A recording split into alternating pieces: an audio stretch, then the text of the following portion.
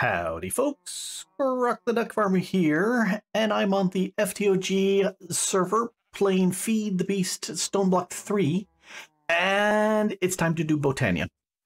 And I figured I'd do this fairly fast without showing all the bits, just kind of how I get to a good working Botania setup. Now, I've done a video about a one chunk Botania setup that I really like. It's powerful, it does what I need. And let's just go ahead and make that up right here. So first thing I did is I made myself a 15 by 15 area. And if I hit the F3G, that brings up the chunks. And you can see that I've got the walls here on two sides, and then there's one block in on the other. That makes it technically a 15 by 15 square, which is fine. Let's turn that off. That's fine. It fits within a chunk. Weird things can happen if you aren't within a chunk. So what I do then is I'll start and lay out where things are going to go that I will need. And I typically pick an area and say, this is my top of the chunk, wherever it is. And I'm going to do it this one here. Let's break this. And this is where my gateway is going to go. And we'll break this. There we go. So the gateway stuff is, the Elven gateway is going to go here. And so I'll put some wood in place just to mark that out. And then the next thing I do is I do a 3 by 3 area in front. And this is where the Terra Steel stuff goes. So we'll go like this. That's going to be living rock. We'll need lapis here. And then the plate goes right on top of that. Then if you go from a corner out from here, that's this other area. So if we dig out a 3 by 3 here, let's go ahead and grab that. I'm just going to mark it with just random crud here. Oh, let's put a there, so it's a ring. And we'll do the same thing over here. There we go.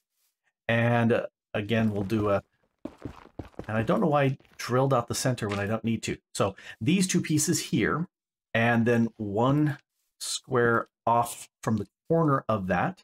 Put a torch there for place marking in the center. And then over here is where we're going to have the enchanting stuff go on. And that's 3. That goes this like this, and then like that. And it should be 17 obsidian goes here. Ah, I misclicked. Ah, I misclicked twice. Okay, I will have to edit that out in post. You'll never notice that I did that. It's a good thing I've got a paxel that's strong enough to take care of this. There's one. Fix that, and we'll fix this. I need to enchant my stuff. I really do. But until then, you know, we'll have to deal without. All right, and that goes there. And if I had thought about it, I would have gotten an extra lapis block, but I didn't. So this kind of lays out, you see how everything's here. There's some flowers that need to go around, and I'll fiddle with that when we get to that point. All right, so I don't need these guys here. They've done what they needed to lay out the area. Now, one of these is going to be a generating area, and one of these places is going to be the mana backup. And it doesn't matter which side. I think because I'm going to be running in and out from here, I think I would like this to be the mana backup side, so my processing of making mana over here, the generating of mana, is farther away from the entrance, less likely for me to pick up stuff. All right, so that's what I'm going to do. Let's move all this crap out of the way. So if we're going to start with Botania, one of the first things you'll want to do is gather up these flowers. Now, these are the double tall, or these are the tall mystical flowers. There's one for each color, and there are also the small mystical flowers. And if you're not playing in a void world or a stone block world or a, some sky block like this, you just run around through the land looking for the flowers, pick them up, maybe go to a mining dimension, pick them up from there, whatever. Just gather them up until you've got all 16. And I just put them in this order because that's the way they show up over here. And that way I know which ones I'm missing. If you don't have access to these flowers in the landscape, you want to make some floral fertilizer. In the pack, it's pretty simple. It's bone meal and any 4 colors. And I don't think it cares that they're all the same. I'm not 100% sure. Don't quote me on it, but I've got lots of lapis. Lapis is an easy one for me to start off with as a color, although I've got all the chickens now. Anyway, what you do is just hit this on the ground and it will start growing flowers all over the place. And one more. There we go. And so lots and lots and lots of these flowers. And then I'll break them all and gather them all up. I would vein mine these, but they will grab the too talls, and I don't want to do that. I want just the smalls. Gather them all up. One of the things I really like jumping into Botania early for is to be able to have a magnet. I really like having a magnet. It's just one of those things that is the best to have. And looking around, it looks like I've gathered them all up. Cool. And we'll just offload them real quick. And if you're lucky, you've got all 16 colors. And what you'll want to do is you could sit there and take one of these. Let's take a black here. You can put it into your crafting table and break out 2 mystical petals from it. And with a mystical petal, you can then plant it onto the ground like that and hit it with fertilizer, bone meal, something like that. And in this pack, you can torque it. And now you've got a tall, which, thanks to a change in Botania, you can actually harvest without a shears and get 4 of the petals. And then you sit there and say, well, fine, let's plant all 4 of those. There. Now I've quadrupled my black dye or black petals. And you can just, if you need some dye, boom, there you've got your dye. So very, very handy. It's another way of having all the dyes available to you with just a little tiny bit of handling it. All right, so with that done, the next thing you want to do is make a petal apothecary. And it's the recipe in the pack is just 6 cobblestone and a petal. And I'm not going to make one because I actually got one as a bonus from one of the packs, or actually one of the loot chests that I got. And did I grab? I did not. Let me grab these 2 water eggs and toss them in and make a contiguous chunk of water here. And I'm going to put... It does. David in the server was saying that if you put it here in a 2x2, it fills up. That is so super, super neat. And I think what I'll do, I'm going to change my mind here real quick. Let's grab some water there, grab some water there. I'm going to put it underneath here because I've got a chest to kind of hold the other spot. There we go. So we'll put some water here, some water there, put the petal apothecary there, and I'll fill this up. There we go. Doink, doink. Perfect. A little bit of light just to make that grass grow faster. All right, this way I can access the water if necessary to fill up a water bucket. The petal apothecary is always filled, which is fantastic. And I've got my chest here for items, and I don't have to fiddle with that anymore. Cool. Okay, so that's done. The next thing to do is to make a white petal or white flower, and for that you need 4 of these, and let's dump them into the petal apothecary. And I need a seed, which I don't have, but I do have something growing here. Hey, look, there's a seed. Perfect. And you just toss that, and boom, now you've got yourself a pure daisy. And I typically only make 1. I don't see the need to make more than that. I'm going to, for right now, push that over here. And I have a stack of oak and a stack of regular stone. And I'm going to toss the regular stone here for right now. And let this start shifting things over. You can see the little particles on here. It's going to take about 80 seconds to do that. So let's toss this out. So the next thing I need to do is get a stack worth of the living rock and the living wood. And so that's what I'm going to wait. So that's a stack of stone, and I'll make a mana pool, and a stack of wood, and I'll make a spreader.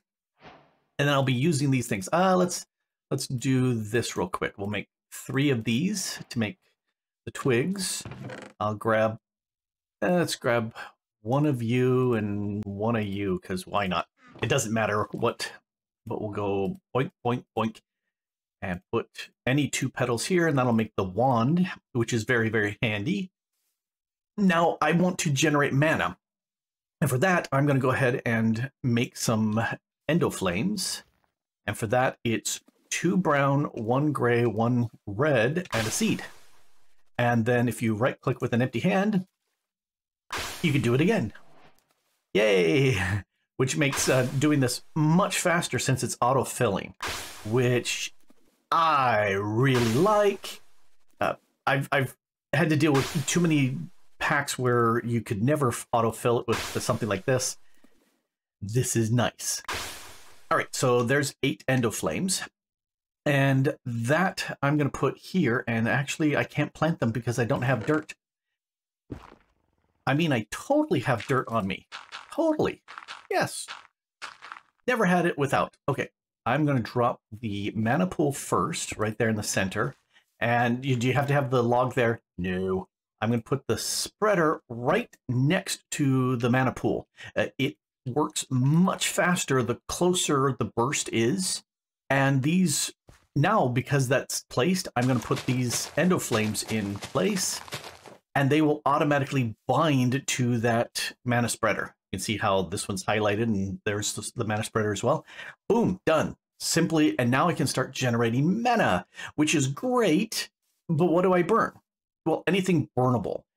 Typically early game, I'll make a whole bunch of charcoal, and I'll make charcoal blocks, or I'll mine a whole bunch of coal, and I'll make coal blocks and drop them on here, and that'll work. However, I've got blaze chickens, and so I can do this. I only need 8. And that's the highest burning item in the game. And so this will just go ahead and start making me mana. And I need, probably a quarter of a pool, maybe much less than that. We'll see. While waiting for that to process, I'm going to go ahead and make 4 of these glimmering living wood logs. Just a little bit of glowstone in there, and stick them here. That's just a nice little touch of light, which I like. And you can see I've already spent some time chopping down the wood from here and turning it into living wood, because this is a Botania area. I'm going to lean into that for the decorations. Let's go ahead and grab these things here. Now, 8 blocks of blaze rods gave me, looks like an 8. Let's see, that's 4. Yeah, that's an 1/8 of a mana pool, which is not bad. So I'm going to go ahead and convert all of you and all of you and all of you. Not that there's many of them, but I will convert those there. And let's make a few things. I want to make an altar. And for that, I need either a diamond or a pearl. And I'll go with the diamond because, you know, why not? I'm going to put that there temporarily for that.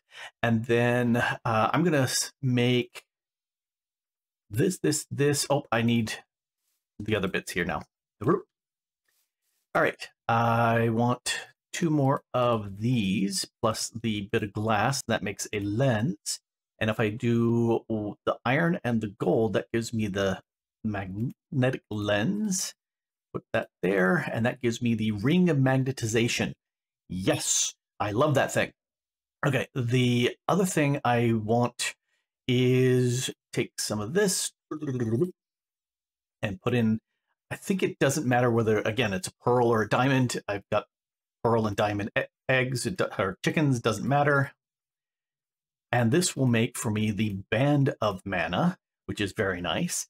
And for the next piece, I need to take you and redirect to the runic altar. And I'll put the mana pearl on there. And then 5 of these 4, 5. And that starts making the rune of mana. Let's take one of these living rocks, drop that on there. And as soon as it's done, there we go. Now I've got this. And if we take this, go doot, doot, doot, doot, and that there, now I've got the band of aura. And if I look at my ring slots, I think those are the ring slots, I'll put the ring of magnetization and the ring of aura in there. And that means my ring of mana will slowly start to generate mana. And it looks like I made 4 extra mana steel ingots than I needed. Well, that's okay. I'll live with that. Let's redirect you back to the mana pool. And I decided that I wanted these guys to be on something than just plain grass, just to kind of make them stand out a little bit. So I made some coarse dirt. Yeah, that kind of will stay that color. And we can still plant the flowers on that, which works. And let's toss out another batch. Make me mana. Yay! Okay, so that'll go ahead and start making more mana. Yeah, see, I used up 3/4 of that 1/8 of a pool. There, do the fractions. That I'm not gonna do that. And I think I'm gonna set it up. No, let's keep it so that it will go in. Now, that will proceed. I just need this to make a little bit more mana, and then I'm gonna make a whole bunch of runes. Do you remember me saying that I wanted the generation over there and the storage here? Well, I remembered and I switched them. So at this point, I've run an entire stack's worth of the blaze meshes on here, and that's given me almost a full mana pool, minus the few things that I've built up to this point. So that's a pretty good amount of mana from that. So it is time to make a whole bunch of runes. So first thing I need to do is come over here and dump all these gunpowder in and all of these iron, because we'll need that for each of the various bits we're going to do. So one of you. Oh, I need the carpet too. Let's get everything off of the bar so I can just do things better. Yes. All right. Totally flawlessly executed. No mistakes whatsoever. And I need the carpet right there. And then I hit it with a living rock. And, oh, got a point. Stop that. Got to point that to there. So the mana can come in. All right, there's air. Let's do that a second time.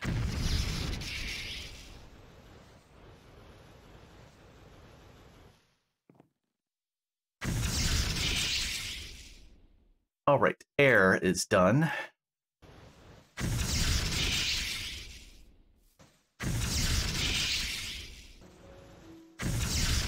All right, so there's the air, earth, fire, water. And I like saying it in that order, and the game does it differently, which is okay, that's fine.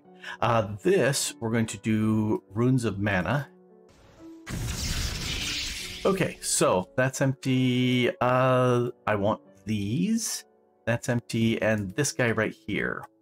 All right, I am going to make 2 quick sparks, and of course I did it the wrong way around. There we go. 2 sparks. And one of these sparks I'm going to put on the mana pool. Ta-da! Mana pool. The other, I need to grab these 2 bits here. And I need to prep my game a little bit better. The Terrasteel agglomeration plate. Let's make that bad boy. That goes right there. And I'll put another spark, doink, right on top of it, because that's the fastest way to transfer mana. I could take this mana spreader and put it there again, but nope, not nearly as fast. Now, I'm going to store these because I don't need these at this moment. Earth, fire, water, mana. What I do want to do is make my first Terrasteel. So for that, I'll go drop and drop and drop. And give me one of you, and give me one of you. I'm using those for other things. And so if I just right-click on the plate, it drops them on it, and that'll start the process. And that's going to consume about half of my mana pool. Yay, Terrasteel. All right, I'm going to take that and break that into nuggets. And if I grab 6 of these guys and go voot and put 3 there like that, that will make the Elven Gateway core. And I'll put that right doink there. Now, I've gotten this from the birch to the actual living wood with the glimmering bits and the core. That's the format it's supposed to be. It should ignore everything behind it. And oh yeah, I was bored while that was processing, and I was not feeling well and whatnot, so I living rocked everything, and living wood did it. So the little bit of thing there. This is, I want to make some pylons, so I'm going to go ahead and make 8 of the pylons, and then turn 2 of them into the nature pylons, or natura pylons. And I'm going to stick those here. And then these guys, let's come back to here, grab these. I looked at flowers that I have the most of, and the ones I think are the prettiest. And I put them around. So let's see, it's 1, 2, 3, and 3, 3. Yeah, I think that's the way. We'll find out. There is a way of doing it within the Botanica lexicon, the guidebook, but I'm lazy and I've done this enough times that I might have actually remembered it, and I did. So there's the structure for enchanting with mana. Not that I'm going to be doing that right now, but I can't now that that's in place. And my structure at this point is complete. Up top, this needs to be turned on, and this needs to be set up with mana pools. Hey, let's make some mana pools. So we're gonna make 12 of these mana pools right here. Doink. And we're gonna put one underneath there, one underneath there. These two, because they're underneath these pylons, will be what charges this gateway. And we're gonna send you there. And he's just gonna sit there and spread the mana from here into there. I like having at least half a mana pool each. They don't need, I think they only need like a quarter of a pool each, but I'm not exactly sure. Guesstimating, thinking, not sure. Anyway, now that I've got these pools, I can start digging this up. Let's get my pick back. Oh, speaking of picks, I decided to set up an enchanting area over here because I had time. I was waiting for this to process. So again, I wasn't feeling so well. So I said, yeah, I'll go ahead and do this. Let me grab 3 of those. And let's enchant up my mana pick. It's got Unbreaking. Let's go with Unbreaking, see what I get. Unbreaking and Efficiency. I can live with that. I've got some netherite armor here, but I've got osmium armor on. And if we take a quick look at the netherite compared to the osmium, 331, and this is 431. Now, it doesn't have as much health. Let's move it up. So this has a durability of 407, and that has a durability of 330. I can live with that, especially since I want to put mending on all of my bits. What do we got here? Unbreaking. Oh, hey, Loopy right there. Let's go with Unbreaking, but first let's check this guy. Fire protection. I do like me some good fire protection. More Unbreaking. Anything here? Blast protection is really nice from those stupid creepers. You know, I think I like blast protection more than anything else at this point. And Depth Strider. Yay, all that water that I'm running through, I can do it faster. All right, and that's enough for right now. Something to watch out for here in this pack, because you can crouch and torque these flowers into tall versions, you will break this enchantment setup. So there is a sneaky way of stopping that by putting string on top of these flowers. Yep, checking over there. And so now, if I go torquety, torquety, torquety, they don't grow, which is good. These guys already have stuff above them, so that stops that. All right, so that's something I had noticed. Progress. I got enough mana in both of these pools. We got half a mana, so let's go doink. And yeah, so it looks like about an eighth of a pool-ish or so that got drained. But now they've got plenty of mana for as you toss things through.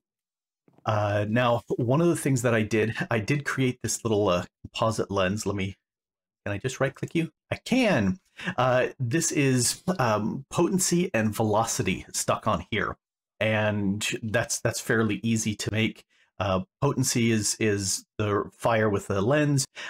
Velocity is air. You stick them together with not an ender pearl, but a slime ball. And now things will go faster with this. I am going to snag you because I'll need you elsewhere. Now, I want to make a hovering hourglass. And over here, I'm going to make a floral obedience stick. Not necessary, but I'm going to make it anyway. I want to make a hopper hawk. And the recipe is just some gray and some light gray air and the redstone root, which is grass and redstone.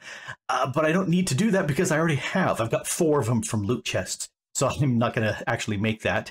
And then the other thing I need to do is make a floating flower. So to do that, any flower plus 2 glowstone makes a glimmering.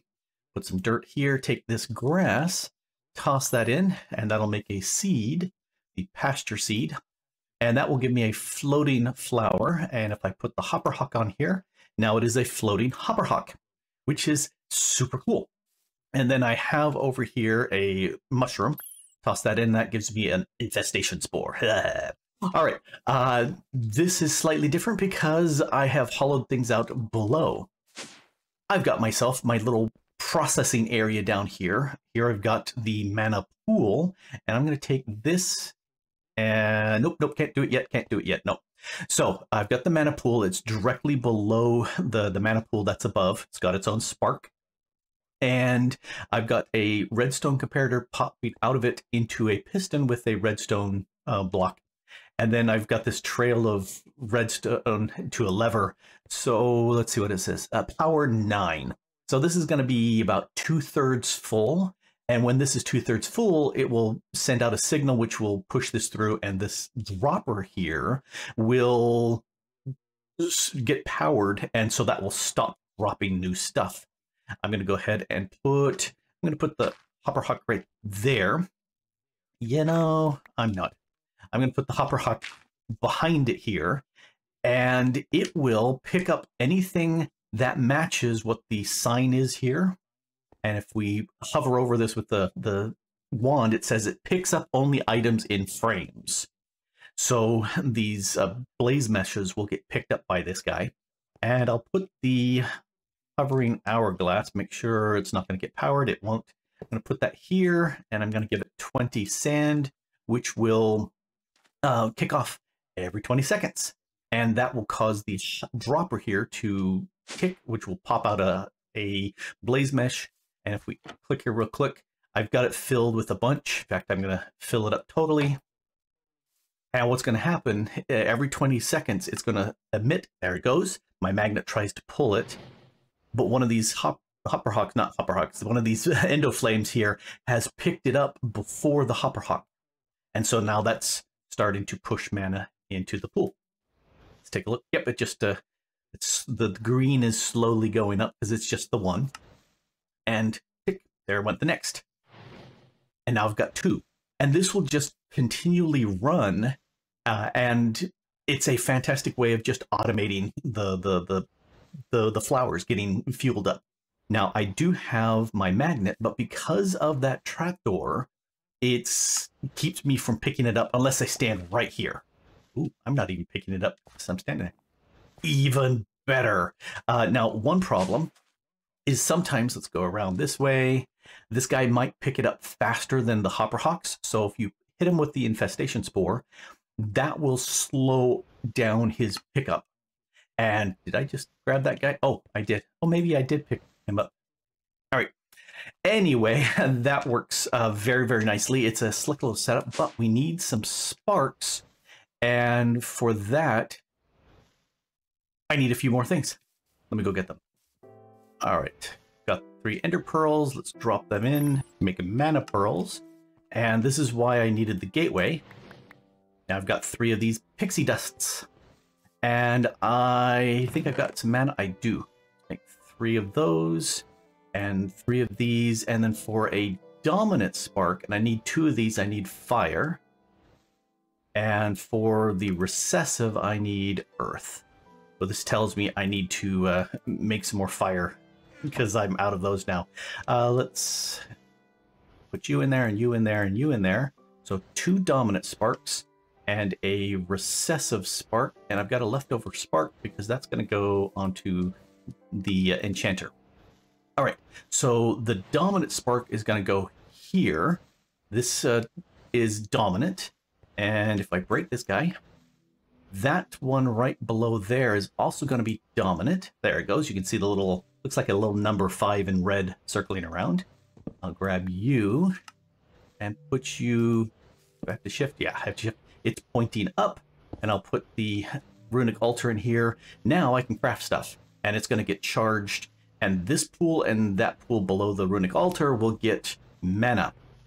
Let's come down here. I'm going to take this mana spreader, and I want to... Oh, nope, can't do you yet. I want to put recessive on this pool here. So any mana that comes in here, it wants to give off to any pools with any sparks. Well, except for isolation, but we won't talk about that one. This will give away its mana to any pool with a spark. And the ones with the dominant, they will grab mana from any pool with a spark. All right, so now I can put the mana spreader on here. Let's focus it down. Let me grab my lens just to speed things up. And this is why I made that floral obedience stick. I can just go click, and all of these guys now are pointing to that that spreader down below. And so I can get rid of this guy. You don't need him anymore. And yeah, you see those little things flowing around. That's mana going into those 8 pools and then getting pulled into this one. And now I can sit here, as long as this has fuel, all those generating flowers will push mana into here as fast as it can. Yep, pretty fast. And then this will get dispersed. And once this can't push out any more mana to any more pools because they're all full, this will start filling up. And when it's about 2/3 full, it'll trigger the redstone and stop the dispensing of these blaze meshes, which will still run for a little bit. And that's why I'm doing, about 2/3 full. If I did completely full, then there would be some wasted mana over there. And, who wants to waste mana? Nobody. So sadly, this Elven Gateway core, the way Botania is written, that ticks a lot. More than most anything else that Botania has at this point. Well, the Munch Dew, where it's chewing the flowers. Last time I checked, that one just ticks obscenely. But other than that, this one ticks a whole bunch. And so what I'm going to do, I'm going to take maybe 2-3 stacks worth of stuff. So I've got 2-3 stacks of Elementium and the Dragon Stones and the Pixie Dust. And I'm trying to think of the other stuff, the Dreamwood and all those. Just get a bunch of them, toss through, and then I'll break and replace this core so it's not just constantly ticking. Because, I want to play nice on the server. And there we go. A very working Botania area, self-sufficient. Is this everything with Botania? No. We haven't even done anything with killing the Gaia Guardian. And that needs a completely different area. It needs an arena, at least a 25 by 25, circle. So big. Not going to worry about that now because I don't want to deal with it. Anyway, this has been Grok the DuckFarmer here, making myself a quick little one chunk, self-sustained, nice little Botania area. And I like it. I like it a lot. Anyway, this has been Grok the DuckFarmer here, just repeating myself on the FTOG server, playing Stoneblock 3 by Feed the Beast. And thanks for watching.